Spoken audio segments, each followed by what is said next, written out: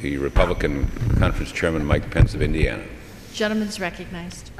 Thank you, Madam Speaker. I would ask unanimous consent to revise and extend my remarks. Without objection, so ordered. Thank you, Madam Speaker. We come to this well at a very difficult time in the life of our nation. American families are struggling under the weight of this recession. Millions of Americans are watching as their life savings are evaporating before their eyes. My own family has been touched by the hardship in the housing crisis and by job loss.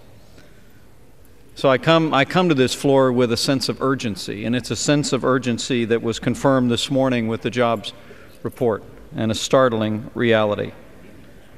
But in the midst of these very difficult times, the American people are rising to the occasion. As we speak in this well this morning, millions of Americans are doing in their small businesses, in their family farms, and around their kitchen tables what this Congress should be doing. They're finding places to save.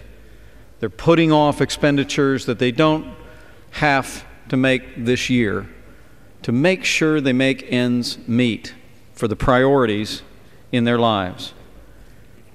And yet, this Congress, by this massive omnibus bill, is going on with spending as usual. An 8% increase in federal spending, the largest increase in a single year since I was in high school in the 1970s, apart from those months following September the 11th, is not what the American people expect to see this Congress doing.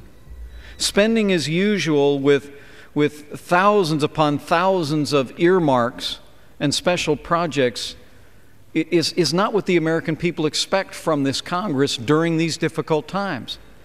Madam Speaker, they want to see the Congress doing what they're doing, and that is making careful decisions, practicing fiscal discipline, and setting aside business as usual to confront these challenging times.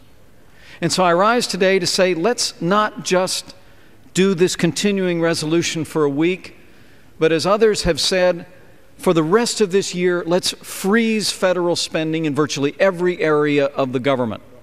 Let's say no earmarks in the year 2009.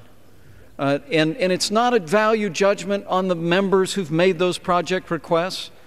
I myself don't request projects of that nature, but it is to say, Madam Speaker, that in these difficult times, we have to do what every American family, every small business owner, and every family farmer is doing, and that is making sacrifices and practicing discipline. I urge my colleagues in both parties to join the minority today in supporting our motion to recommit.